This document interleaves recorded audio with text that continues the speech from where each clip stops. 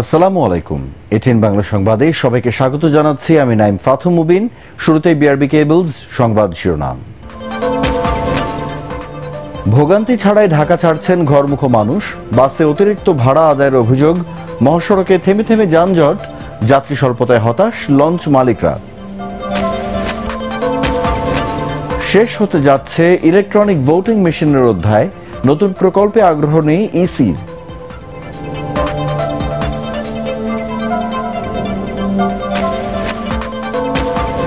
এবং জুমাতুল বিদায়ের রাব্বুল আলামিনের দরবারে দেশ জাতির কল্যাণ এবং বিশ্ব মুসলিম উম্মার শান্তি কামনায় বিশেষ মোনাজাত। মসজিদে মুসল্লিদের ঢল। শুনছিলেন বিআরবি কেবলস সংবাদ শিরোনাম। এবারে পুরো খবর। আনন্দ নিয়ে রাজধানী ছেড়ে যাচ্ছেন বাস ট্রেনের যাত্রীরা।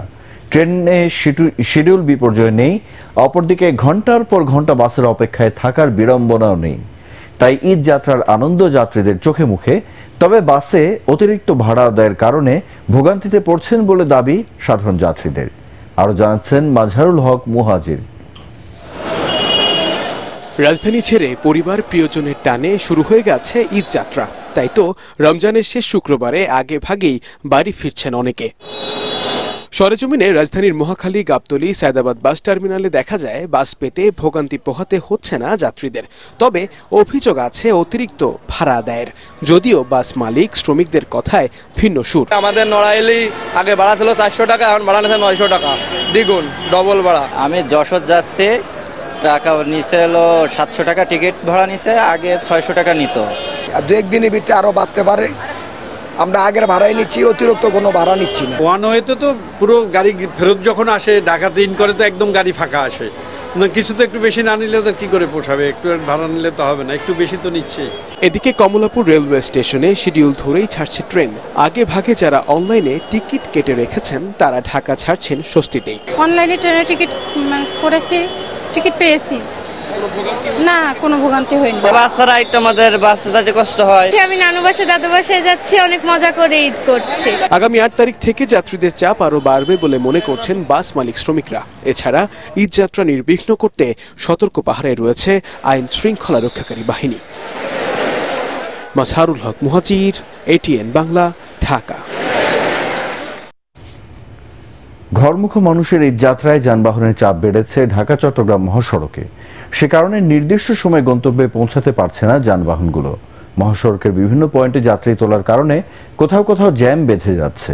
এতে ভোগান্তি বাড়ছে যাত্রীদের।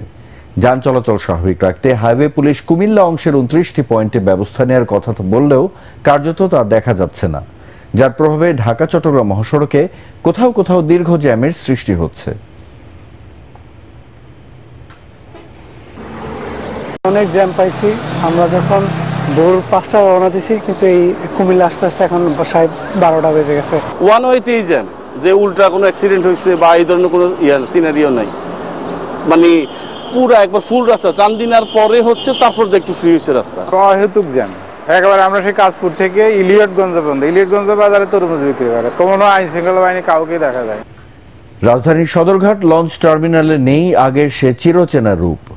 ঈদ যাত্রা শুরু হলেও সদরঘাট লঞ্চ টার্মিনালে সেভাবে যাত্রীদের আনাগোনা নেই। এতে লঞ্চ সংশ্লিষ্টরা কিছুটা হতাশার কথা জানালেও বেশ স্বস্তিতে রয়েছেন এই রুটের নিয়মিত যাত্রীরা। ঈদের 2-1 দিন আগে যাত্রী কিছুটা বাড়বে বলে আশা লঞ্চ মালিকদের। বিস্তারিত মুস্তাফিজুর রহমানের রিপোর্টে। এ দৃশ্য বলে দেয় কতটা জৌলসীন হয়ে পড়েছে রাজধানীর সদরঘাট লঞ্চ টার্মিনাল। ঈদ যাত্রায় লঞ্চের প্রতি আগের সেই আগ্রহ নেই যাত্রীদের মাঝে, তাই ব্যস্ততাও কম সদরঘাটে। পদ্মা সেতু হওয়ার আগে যাত্রীরা একটু বেশি ছিল, পদ্মা সেতু হওয়ার পরে তো ব্যাপারটা এর উপরে আস্তে আস্তে হয়তো 25-26 যাত্রী বাড়বে। লঞ্চ ব্যবসা আগের মতো সেই নাই, এখন অনেকটা মন্দা। যাত্রীর ভিড় না থাকায় বেশ স্বস্তিতে এ রুটে নিয়মিত চলাচলকারী যাত্রীরা। তারা বলছেন একটা সময় প্রচন্ড ভোগান্তি পোহাতে হলো, সেটি এখন আর নেই। জুতা একটা রয়ে গেছে, জুতা আনতে যাবো ওই সুযোগ আর হয় নাই। আর এখন তো মনে করেন যে ফাঁকা আছে। গেটের এখান থেকেই তো গ্যাদারিং এ মানুষের ভিড়ের জন্য ঢোকা যাইতো না, অনেক কষ্ট হইতো, ওইটা এখনই হয় না। মানুষ গাড়ি দিয়ে যেতে পারতেছে, লঞ্চে যেতে পারতেছে, সব মিলে আর কি এখন একবার সহজ হয়ে গেছে। বাড়ি ফেরা মানুষদের নির্বিঘ্নে যাতায়াতে সব ধরনের ব্যবস্থার কথা জানান ভিআইডব্লিউটি এর কর্মকর্তারা। যাত্রীর যে সংখ্যা সে অনুযায়ী নৌযানের অনেক প্রস্তুতি আছে, নৌযান বিপুল সংখ্যক নৌযান আছে। প্রতিদিন নরমালি 50 থেকে 60টা লঞ্চ ছেড়ে যেত, স্বাভাবিক সময়ের চেয়ে 20-25% বেশি হতে পারে। কিছু যাত্রী এলো সক্ষমতার তুলনায় তা নগণ্য বলছেন লঞ্চ সংশ্লিষ্টরা। মুস্তাফিজ রহমান, ATN বাংলা, ঢাকা।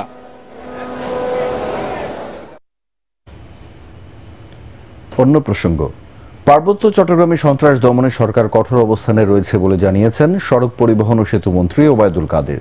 এরই মধ্যে যৌথ বাহিনী সেখানে অভিযান চালাচ্ছে বলে জানান তিনি। রাজধানী উচ্চ বিদ্যালয় মাঠে ইফতার ও ঈদ সামগ্রী বিতরণ অনুষ্ঠানে ওবায়দুল কাদের এসব কথা বলেন। এ সময় বিএনপির সমালোচনা করে তিনি বলেন, বঙ্গবন্ধু হত্যার পর 21 বছর বিএনপি দেশে যে হত্যা, খুন আর ধ্বংসের রাজনীতি করেছে, আওয়ামী লীগ সেখান থেকে দেশকে মুক্ত করেছে। মেট্রো রেলের ভাড়া বৃদ্ধি নিয়ে তার কাছে কোনো তথ্য নেই বলেও জানান সড়ক যোগাযোগ ও সেতু মন্ত্রী। ঠেকাতে পারেনি বোম, এই নিগোষ্ঠী রাঙামাটিতে নেই, এরা খাগড়াছড়িতে নেই, এরা আছে বান্দরবানে। সরকার অত্যন্ত কঠোর অবস্থানে যৌথ অভিযান চলছে। এতে গোটা পার্বত্য চট্টগ্রাম অশান্ত হবে এটা মনে করার কোনো কারণ। ক্ষমতাসীনদের দুর্নীতি, দুঃশাসনের বিরুদ্ধে কথা বললেই নির্যাতনের শিকার হতে হয়। গণমাধ্যম কর্মীরাও সরকারের নির্যাতন নিপীড়ন থেকে রেহাই পায়নি বলে অভিযোগ করেছেন বিএনপি মহাসচিব মির্জা ফখরুল ইসলাম আলমগীর। জাতীয় প্রেস ক্লাবের সাংবাদিক সংগঠন বিএফইউজে ও ডিইউজের একাংশের ইফতার অনুষ্ঠানে তিনি অভিযোগ করেন। দুঃশাসনের কবল থেকে রক্ষা পেতে সবাইকে ঐক্যবদ্ধ হওয়ার আহ্বান জানান মির্জা ফখরুল। আমাদের ব্যাংক, বিমা, শিক্ষা প্রতিষ্ঠান, স্বাস্থ্য ব্যবস্থা, নির্বাচন ব্যবস্থা, কোথাও কিছু বাকি নেই, একেবারে সব নষ্ট হয়ে গেছে। দৃঢ়ভাবে জাতীয় ঐক্য গড়ে তুলতে হবে। সেই জাতীয় ঐক্য গড়ে তুলেই এই জনগণের শক্তির মধ্যে নিয়েই তাদের মাধ্যমেই পরাজিত করতে হবে এই ভয়াবহ দানবকে, এই ফ্যাসিবাদকে। দেশ ও জাতির কল্যাণ এবং বিশ্ব মুসলিম উম্মার শান্তি কামনার মধ্য দিয়ে রমজানের শেষ শুক্রবার পবিত্র জুমাতুল বিদার নামাজ আদায় করলেন ধর্মপ্রাণ মুসলমানরা। জুমার নামাজ আদায়ের জন্য রাজধানী সহ দেশের মসজিদগুলোতে ঢল নামে মুসল্লিদের। নামাজ শেষে আল্লাহর দরবারে 1 মাসের সিয়াম ইবাদত কবুল সহ ক্ষমা ও রহমত কামনা করেন তারা। এ সময় নির্যাতিত ফিলিস্তিনিদের হেফাজতে মহান রব্বুল আলামিনের দরবারে বিশেষ মোনাজাত করা হয়। রিপোর্ট করছেন আদ্দিন সজীব। আল্লাহু আকবার। পবিত্র মাহে রমজানের শেষ জুমা, জুমাতুল বিদা। তাই রাজধানীর জাতীয় মসজিদ বাইতুল মোকাররমে নামাজ আদায় করতে মুসল্লিদের আগমন ঢাকার বিভিন্ন প্রান্ত থেকে। ধর্মপ্রাণ মুসলমানদের বিশ্বাস, পায়ে হেঁটে মসজিদে আসা, ইমামের কাছাকাছি বসা এবং কথা না বলে মনোযোগ দিয়ে খুতবা শোনা বড়ই ফজিলতপূর্ণ ইবাদত।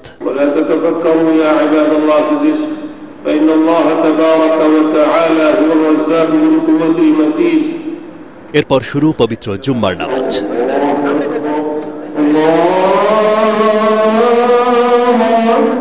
বিশেষ এই দিনে বাইতুল মোকাররম মসজিদে মুসল্লিদের উপস্থিতি এত বেশি হয়েছে যে পা রাখারও ঠাঁই নেই। নামাজ শেষে বিশেষ দোয়া।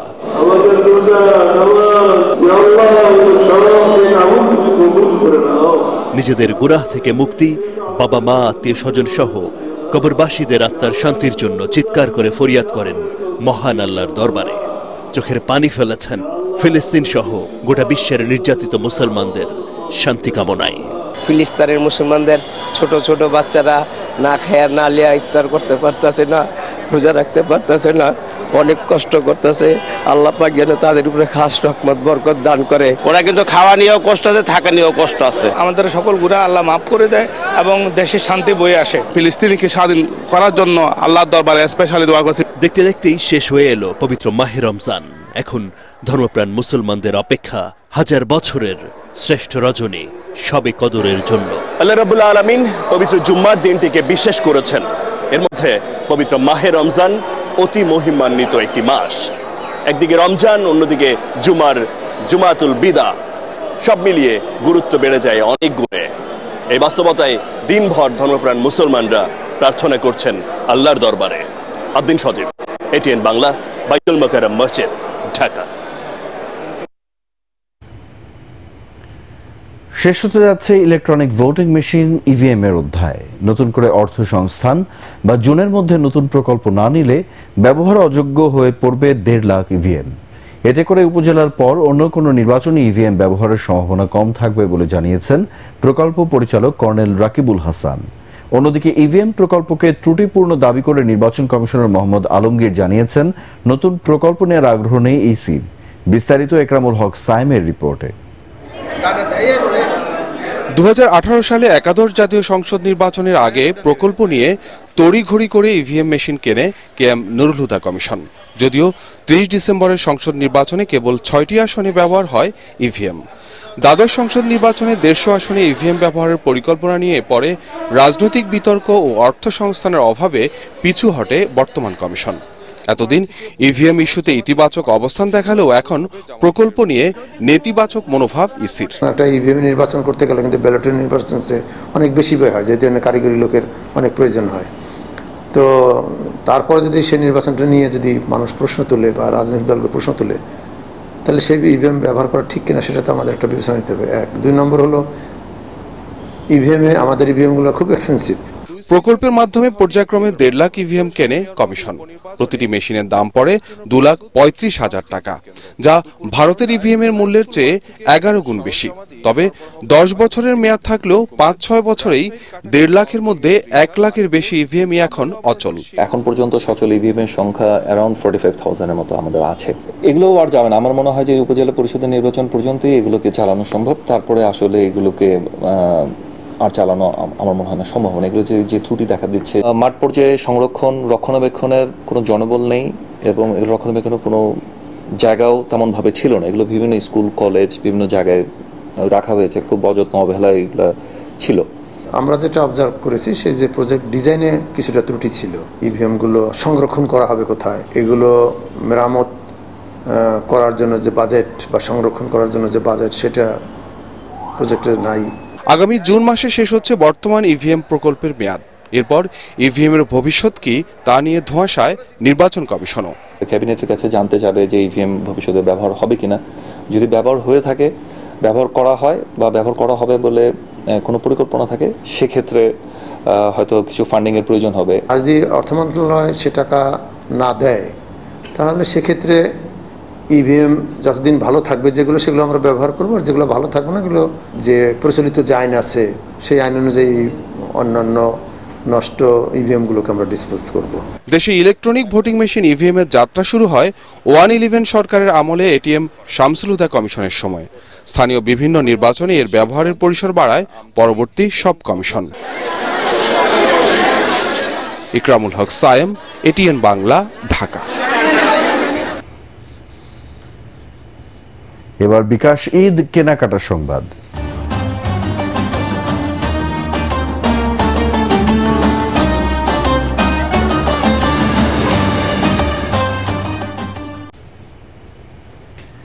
ঈদকে ঘিরে রাজধানীতে জমে উঠেছে কেনাকাটা। এবার নজর কাড়ছে তাহুর স্টুডিওর বোরখা হিজাব কালেকশনও। গ্রাহকদের কেনাকাটা আরো সহজ করতে পেমেন্টের ক্ষেত্রে দেশের সর্ববৃহৎ মোবাইল ব্যাংকিং সেবা প্রতিষ্ঠান বিকাশ দিচ্ছে বিভিন্ন অফার। ঐশী গোস্বামী প্রমার রিপোর্ট। আর কদিন পরেই ঈদ আনন্দে মেতে উঠবে দেশবাসী। আয়োজনে চলছে তোড়জোড়, আর উৎসবের অন্যতম অংশ কেনাকাটা। তাই দর্শকদের চাহিদা অনুযায়ী বোরখা, আবায়া, হিজাব সহ বিভিন্ন বাহারি পোশাকের সমাহার বসেছে তাহুর স্টুডিওতে।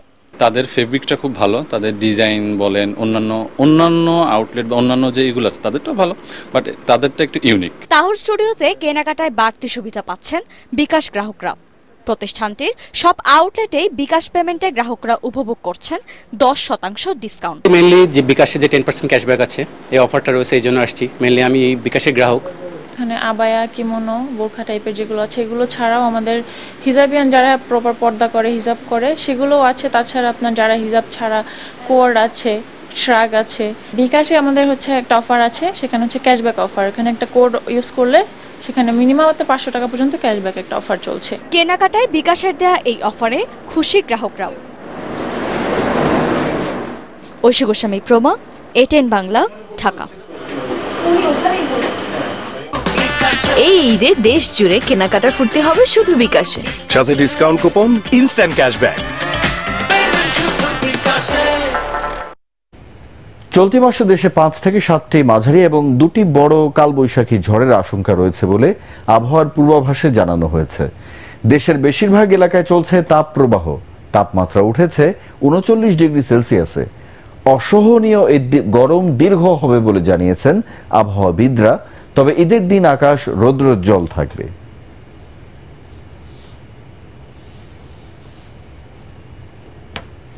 এ পর্যায়ে আল আরাফা ইসলামী ব্যাংক অর্থ সংবাদ।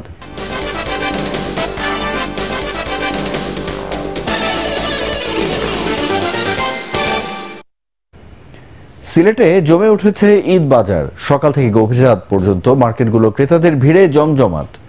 এবার বিদেশি পোশাকের পাশাপাশি দেশি পোশাকের প্রতি ঝুঁকছেন ক্রেতারা। নগরীর জিন্দা বাজার, নয়া সড়ক, কুমারপাড়া সহ বিভিন্ন মার্কেট সাজানো হয়েছে নানা সাজে। ক্রেতা আকৃষ্ট করতে দোকানগুলোতে তোলা হয়েছে নানা ডিজাইনের নতুন নতুন পোশাক। ঈদের সময় ঘনিয়ে আসার সাথে সাথে মার্কেটগুলোতে ক্রেতার আগমন আরও বাড়বে বলে আশা করছেন ব্যবসায়ীরা। বাচ্চাদের জন্য কিনছি, ভাইয়ের জন্য কিনছি, মা বাবার জন্য কিনছি। বাজেটের আসলে আমরা মধ্যবিত্তদের জন্য বাজেট ফেল হয়ে যাচ্ছে। ঈদের লাগে একটা কাপড় কিনছি। আমি একটা থেকে এসি ড্রেস বা চেন্তর কাপড় অত কিনছি আমরা থাকি। এখানে সিকিউরিটি পার্লার আছে। দাম মোটামুটি ভালোই, খারাপ না, অনেক বেশি। গাউন, জুতা আর গতবার থেকে এবার কুর আপনার দাম একটু রিজনেবল আছে, কিন্তু কিছু কোয়ালিটির আপনার একটু প্রাইস হাই আছে অন্য। এবারে আন্তর্জাতিক সংবাদ।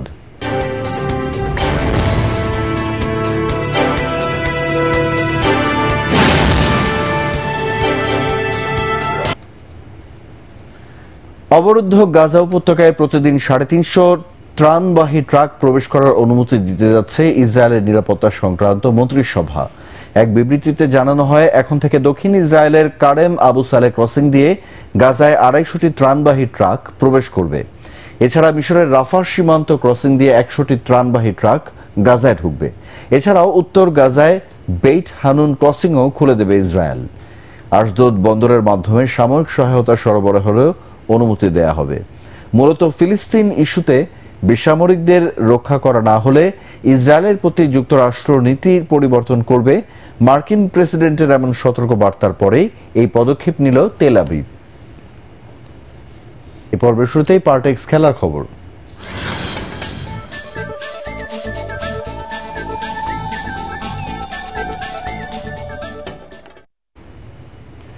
আসন্ন জিম্বাবুয়ে সিরিজ পর্যবেক্ষণের পর বিশ্বকাপের জন্য বাংলাদেশ দল ঘোষণা করা হবে বলে জানালেন প্রধান নির্বাচক গাজী আশরাফ হোসেন লিপু।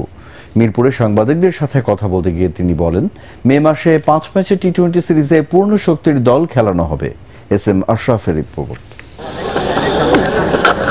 শ্রীলঙ্কা সিরিজ শেষ, এবার প্রস্তুতি জিম্বাবুয়ের জন্য।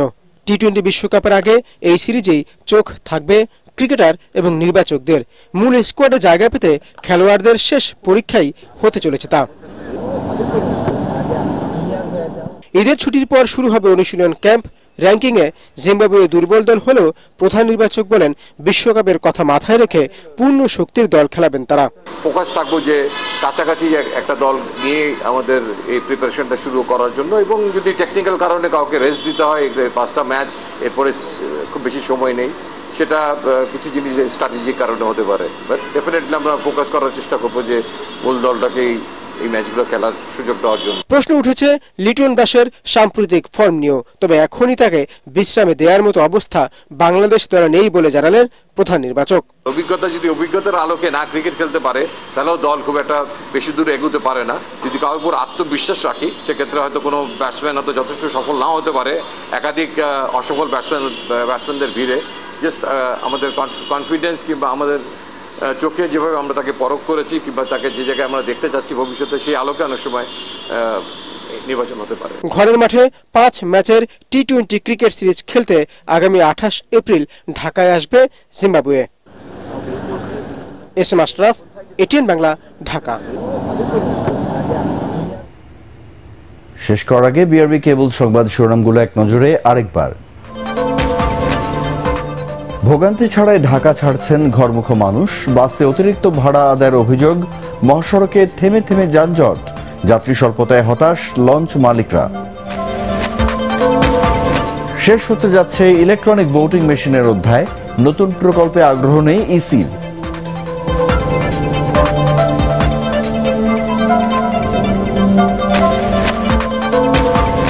এবং জুমাতুল বিদায়ের রাব্বুল আলামিনের দরবারে দেশ জাতির কল্যাণ এবং বিশ্ব মুসলিম উম্মার শান্তি কামনায় বিশেষ মোনাজাত। মসজিদে মুসল্লিদের ঢল। পরবর্তী সংবাদ দেখার আমন্ত্রণ জানিয়ে এখনকার মতো শেষ করছি। এটিএন বাংলার সংবাদ ইউটিউবে দেখতে ব্রাউজ করুন youtube/ATN Bangla News। ধন্যবাদ।